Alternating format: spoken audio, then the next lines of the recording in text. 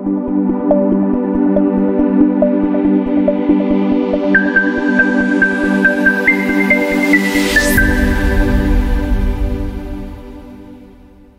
John Dokulan from the Ifugao State University, a university nestled at the foot of the Banawe Rice Terraces. I'm thankful that I was able to participate in this training program because the experience gave me, one, knowledge and skills on the use of PLMS. Two, we were given another option to use for blended learning, which is efficient and free, and would be a great help to us financially challenged institutions.